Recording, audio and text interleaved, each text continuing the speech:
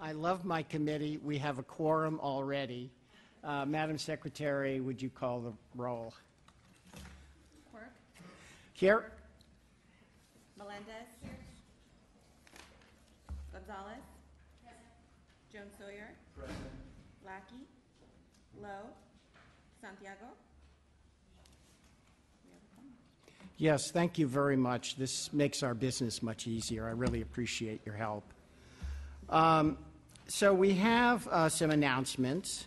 We have 3 bills that were pulled by their authors. AB 84 Gatto, AB 526, that's item 2, AB 84 Gatto, item 9, AB 526 Holden, and item 23, AB 1001 Manshine. So if you're here for any of those bills, we won't be hearing them today. Then we have a list of proposed consent calendar items, which we'll try to dispose of right now so the authors and those in attendance don't have to worry about them. Second. All right, and those items are item 11, AB 546 Gonzalez, item 12, AB 602 Gallagher, item 15, AB 673 Santiago, item 20, AB 892 Occasion, and item 22, AB 929 Chow. What is the official motion? And who was the second? All right, thank you, Mr. Lackey. All right, Madam, you may call the roll. Quirk? Aye. Quirk, aye. Melendez? Aye. Melendez, aye. Gonzalez? Aye. Gonzalez, aye. Jones Sawyer? Aye. Jones Sawyer, aye. Lackey? Aye. Lackey, aye. Lowe? Santiago? So the consent calendar has been adopted, and thank you all for being here and working on this important issue. We are going to now call by sign-in order. There will be an interruption at some point when Assemblymember Gonzalez's witnesses are here. They're already here? They don't need to vote before. Oh, okay. Well, when there's a concern, give me the high sign. All right, thank you very much. So the first person we're going to hear is from Assemblymember Stone, if he's here. Oh, he's chairing judicial, so we'll see him when he arrives. Then we have Assemblymember Rodriguez, AB 69, item number 1.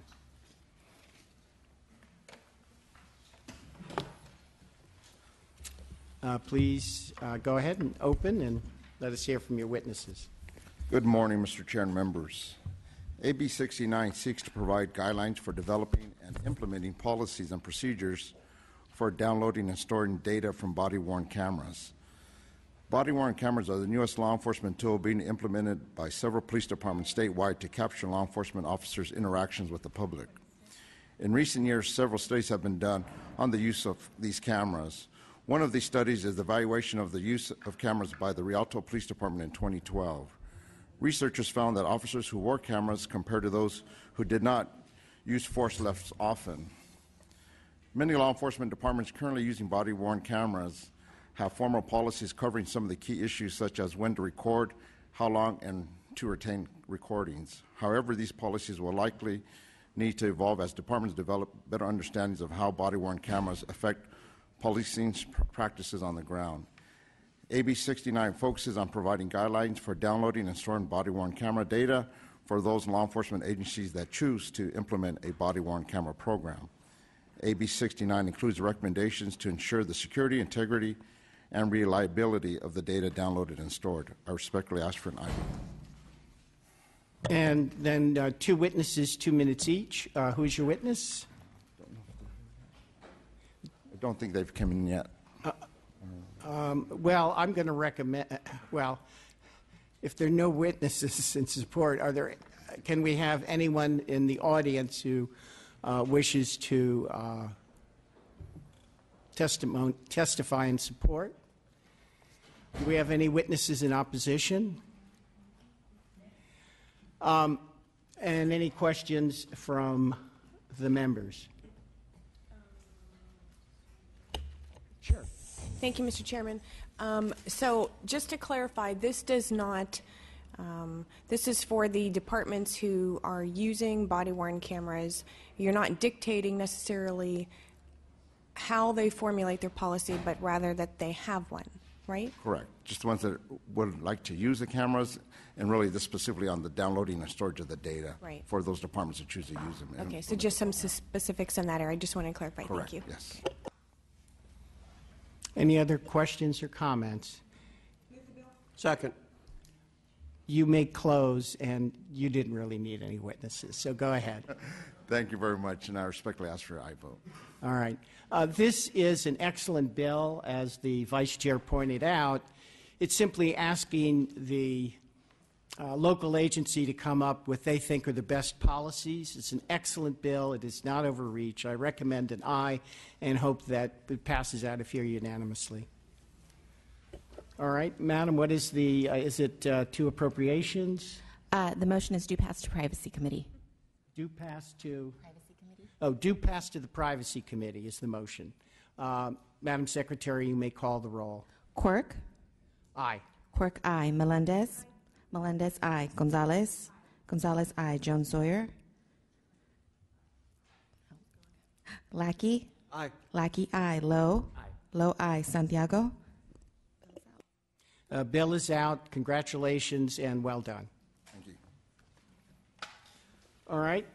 Next we have Mr. DeBobne, Mr. Levine, Mr. Daly, Manshine. Wilk I saw outside. All right. And Mr. Garcia. I think, oh, here we go. Here we have Assembly Member Eduardo Garcia on item number 18, AB 832. Are you ready? I am ready. I'm just not used to sitting down. We got told to stand up the other day. I'm sorry, it's item 24. AB 1019. Somehow, oh, my list was just not correct. Well, good morning, Mr. Chair, members of the Great. committee. I bring AB 1019 forward. It is a metal theft task force bill that would create a task force under the Department of Justice in order to enforce the escalating problems that we see not only in California, but particularly in the 56th District as it relates to metal theft. The bill takes an approach where we will collect licensing fees to develop a grant program under the Department of Justice for our local law enforcement agencies to have the necessary resources to enforce the laws that are already on the books to address this escalating problem. As you know, the metal theft problems have impacted not only public agencies, but also private entities, builders, the farm community, and many state agencies as well that have been impacted by the vandalism and the theft of metal. So I ask for your support on this bill. All right, very good. Do you have any witnesses? So we got the Farm Bureau who just sent us a message. They're stuck in traffic in the rain. They are the supporters. They are not here at this time. Yeah, again, there's a positive recommendation on this. Is there anyone else who wishes to speak in support? Anyone in opposition? Having given the opportunity for people to speak, committee members, do you have questions or comments? I just have a quick comment that I'll be voting no today, but willing to support it if industry opposition is worked out. Thank you. Very good. Anyone else? All right, you may close. Well, just in closing, this is an escalating problem that is estimated to cost almost $1 billion of impact to this country. We are hoping to give the local law enforcement agencies the resources to be able to enforce the problems occurring here in California. I ask for your aye vote. Good. So the recommendation is aye. I personally have seen tens of thousands of dollars damage done for people who are getting tens of dollars for copper piping. When they tear out the piping in a house or recently in our area in a church. So I'm very much in favor of this going forward. I think Mr. Lackey's concern dealing with the industry, you're going to pledge to work with them going forward. So I enthusiastically recommend and I vote. Oh, late opposition? I'm glad to hear from you. Go ahead. Thank you very much. Sorry for being late. Catherine Brandenburg with the Institute of Scrap Recycling Industries. As the member has stated, we are working with him.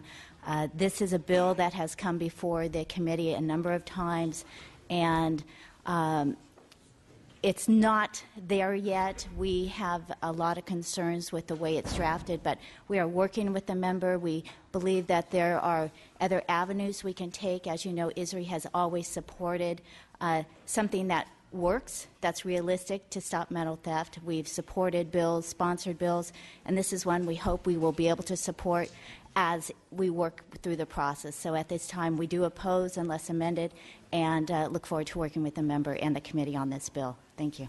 All right. Thank you for your constructive comments. Madam Secretary, what is the motion? Do pass to appropriations. You may call the roll. Quirk.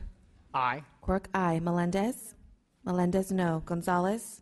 Gonzalez, aye. Jones Sawyer. Lackey. No. Lackey, no. Lowe. Aye. Lowe, aye. Santiago. Santiago, aye. Bill's out. So the bill is out 4-2. Congratulations, and I know you'll be working closely with Catherine We will. Brandenburg and the other representatives of the industry. Thank you. All right, going back to the order of sign-in, Mr. Dubovne is next. AB 160, item number 3. Oh, my microphone wasn't on. Mr. Dubovne, AB 160, item number 3. Good morning, Mr. Chair, members of the committee. AB 160 will stop counterfeiters from profiting from their crimes. As a direct result of their criminal activity, the financial liability and capture tax revenue for the state. California is home to many key industries, which are prime targets for organized counterfeiting and piracy. For example, the film and television industry, which provides over 190,000 direct jobs and $17 billion in California wages, loses an estimated $3.3 billion a year as a result of piracy here in California. According to California law, if a prosecutor can show that a defendant's money consists of ill-gotten gains delivered from specific criminal activity, then the money is subject to forfeiture. Currently, there are 33 different crimes that can trigger forfeiture of these ill-gotten gains. AB 160 will expand the list of offenses to include piracy, insurance fraud, and tax fraud. In order for forfeiture of criminally obtained assets to be allowed, the trigger crime must also be committed as part of an organized crime. But there are only 12 different offenses listed under organized crime that can fulfill this definition currently. The amendments that we have taken would add more white-collar offenses to the definition of organized crime to ensure that prosecutors are able to seize unlawfully obtained assets.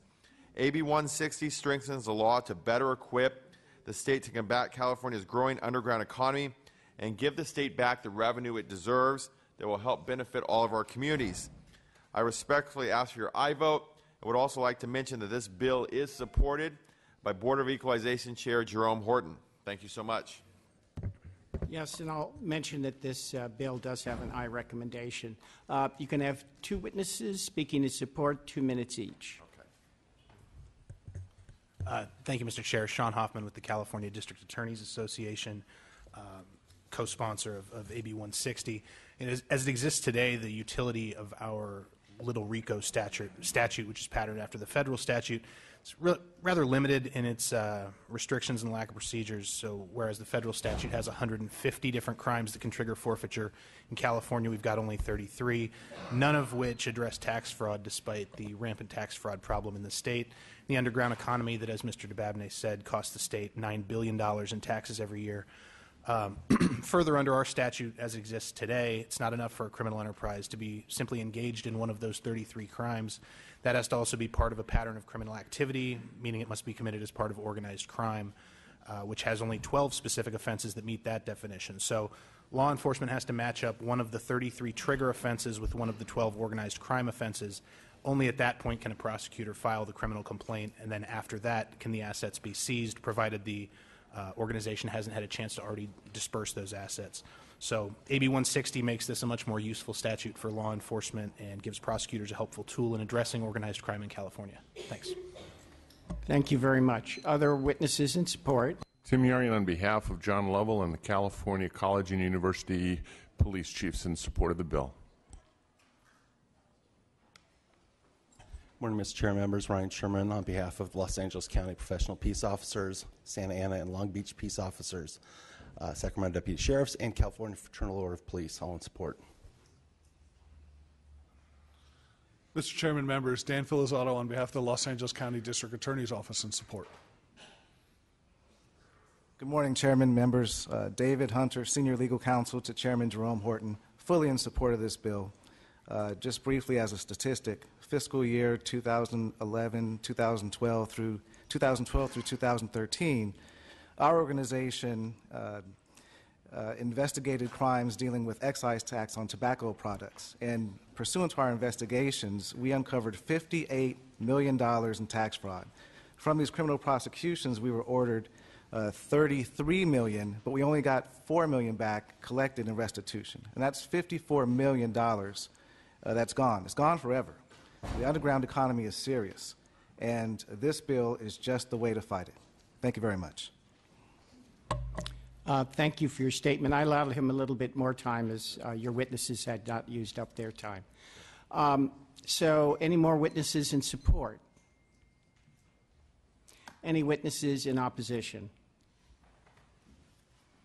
Mr. Chair, members, Francisco Labac on behalf of the ACLU. I just want to thank the author for taking the amendments. We're no longer opposed. Thank you. Oh, very good.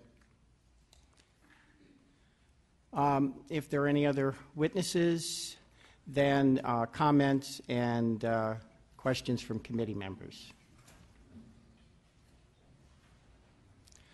There being no comments or questions, Mr. Dababneh, you may close. First of all, I'd like to thank Mr. Chair for your help with making sure that we could resolve some of the issues to make this bill have no opposition at this point. Just let me conclude by some of the offenses that will now be covered to allow our state law enforcement and district attorneys to make sure that we are not only holding these criminals to the highest level of the law, but also making sure we're bringing back resources for the state. Pimping, forgery, mayhem, solicitation of crimes, grand theft, trafficking in controlled substances, presentation of fraudulent claim, money laundering, human trafficking will all now be covered under this statute to make sure that these organized crime syndicates can no longer hide behind loopholes in the law. This is a very straightforward bill that will stop counterfeiters from profiting from their crimes, hold them financially liable, and capture the tax revenues lost as a direct result of their criminal activities. I respectfully ask for your aye vote today. Thank you very much, Mr. Dababneh. And you're accepting then all the proposed amendments. And I want to say how much I appreciate your working with the ACLU's hard work and the work of our staff. And I think this is an excellent bill, and I hope we get it signed into law. I thank you for that. With that said, it's an aye recommendation. And we need a motion. So moved.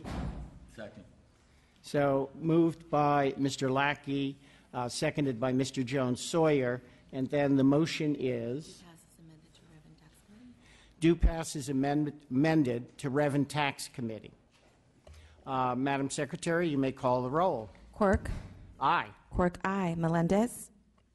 Melendez not voting. Gonzalez. Gonzalez, aye. Jones-Sawyer. Jones-Sawyer, aye. Lackey. Aye. Lackey, aye. Lowe. Aye. Lowe, aye. Santiago. Santiago, aye. Then the motion is out 6-0. Congratulations, Mr. Dababneh, and again, thank you for your hard work. All right, the next person is Mr. Levine, who is not here. Mr. Daly. Mr. Daly. And so this is AB 860, item number 19. Thank you very much. Thank you, Mr. Chair and members. This bill seeks to close a loophole within the current Penal Code, and it is a loophole. Providers of professional services currently, such as chiropractors, masseuses, or physical therapists, who sexually assault their clients during the course of a treatment session are usually charged with felony sex crimes. However, under certain circumstances, California law only allows particular offenders to be charged with misdemeanor sexual battery. As a consequence, some individuals who have clearly crossed the line and committed sexual assaults can only be charged with less serious crimes. AB 860 adds provisions that will correct this flaw in the code. With me is Robert Mestman, a senior deputy district attorney in Orange County with the Orange County DA's office. Mr. Mestman? Thank you, Mr. Chairman, members of the committee, thank you. In addition to being a senior DA... Could you move your microphone a little closer? Sure. Is that better? That's much better. In addition to being a senior deputy DA in Orange County, I'm also a member of the CDAA Legislation Committee. I spent 4 years as a sexual assault prosecutor, and I also teach statewide on sexual assault issues. As the Court of Appeals has stated in a case where a chiropractor sexually assaulted a patient, quote, there appears to be no limit to the ability of our species to devise new and different bad things to do to each other, unquote. That's from the FAM case from 2009. AB 860 addresses a loophole that allows sexual predators who perform professional services to escape appropriate punishment for assaulting vulnerable victims. These defendants are typically in positions of trust and power, such as doctors, chiropractors, massage therapists, while the victims are typically vulnerable individuals, usually alone in exam rooms, partially or fully undressed. Under current law, if such a predator commits a sexual assault using force or violence, then that's punishable as a felony. Also, if such a predator obtains consent from the person fraudulently, for example, by saying that the sex act is necessary as part of a treatment or an exam, then that's punishable as a felony. But if such a predator simply commits a sex act without the victim's consent while she's being examined or treated, then that is punishable only as a misdemeanor battery. There have been cases where victims have just been frozen in fear, unable to move or say anything. Other cases where the victim protests and says stop, and then the conduct stops without any force or violence. And under the current law, that cannot be prosecuted as a felony, as other similar crimes are. Clearly, such serious sexual violations, such as we're talking penetration, oral copulation, of such a vulnerable victim should be punished more severely than just a simple touching, which is what a battery is. There have been several cases where convictions for this conduct were reversed because of this loophole in the law, and even more cases currently being prosecuted where prosecutors are precluded from filing the appropriate charges because of the loophole. AB 860 fixes the law so the punishment fits the crime and is aligned with other similar offenses. Thank you very much. Thank you for your excellent testimony. Second witness? He's my staffer. Oh, okay. This is Kevin. All right. Glad to have you here. Other witnesses in support? Thank you, Mr. Chair. Sean Hoffman with the California District Attorneys Association in support. Good morning, Mr. Chair. Gail Stewart on behalf of San Diego County District Attorney Bonnie Dumanis in support. Very good. Any other witnesses in support? Witnesses in opposition? I think we have someone coming up. Yes. Hi, David Bouchot on behalf of Legal Services for Prisoners with Children in opposition to this bill. Thank you. Thank you. Do you wish to say why you're opposed? You have a couple of minutes if you want to take it. Yeah. All right. Sure. Let me just grab I have a fact sheet on it really quickly. All right. Yeah. We are definitely interested in hearing your concerns, and you have a right to make a longer statement.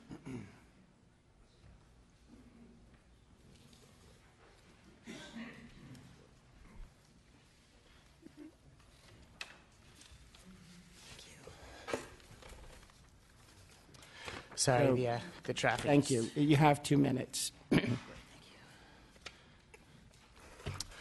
Okay, yeah, 860. We have two main concerns with this bill. Our first concern is that there's a very similar statute just above it. Section 243.4C is extremely similar, except that it is a wobbler sentence instead of a mandatory felony conviction. So our sort of general position is that this is kind of an unnecessary addition to the statute, and it removes judicial discretion, and there's some potential challenge on the basis of equal protection because these are two very similar statutes, and we don't know, if the prosecutor chooses this one versus the other one. There's some potential challenges in the form of judicial discretion, in the forms of equal protection. Sorry. We also don't think that this bill is a good idea from a broader policy perspective because, our prisons and jails are overcrowded. We don't think that, taking away judicial discretion and making mandatory felony sentences for, just about everything is really the solution to this sort of problem. Thank you. Okay, thank you very much. I appreciate your telling us your concerns. Any other witnesses in opposition? Okay, it's been moved by our vice chair and seconded by Member Gonzalez. Mr. Daly, you may close. I only recently became aware of this group's concerns, and I'll be happy to meet with them and have a good discussion. Thanks. Thank you. All right. Go ahead. One more witness.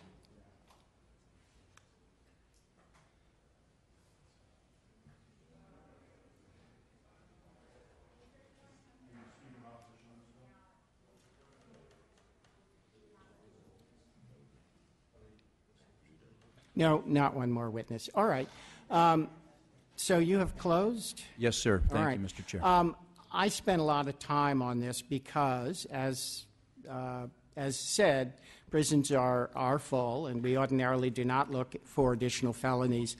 I think in this case we can make that exception. I do not have a problem with this at all, being a felony. Furthermore, again, the opposition has said this is covered in other sections of code. The witness from the Orange County DA here is a scholar in this area. He has brought me many cases which, on common sense grounds, at least my common sense, and I think the common sense of these members, are clearly crimes, yet they didn't go forward. So a combination of the evidence that this other section, at least at the moment, is not being used, and that I think this is deserving of a felony, which for me is very rare to have a new felony. But I think in this case we should make an exception. So it's an I recommendation. And what is the proper motion here? Due pass to appropriations. And it's due pass to appropriations. And thank you very much, Mr. Daly, for bringing this excellent bill forward, and to the DA's office for doing all of this work. Thank you, Mr. Chair. Thank you. So, Madam Secretary, you may close the call the roll. Quirk? Aye. Quirk, aye. Melendez? Aye. Melendez, aye. Gonzalez? Aye. Gonzalez, aye. Jones Sawyer? Jones Sawyer, aye. Lackey? Aye. Lackey, aye. Lowe? Aye. Lowe, aye. Santiago? Santiago, aye. Vote was 7-0. Out unanimously, 7-0. Congratulations, and hope that this can all go forward and be signed into law. Thank you, Mr. Chair. Thank you to the committee members. Appreciate it. Thank you.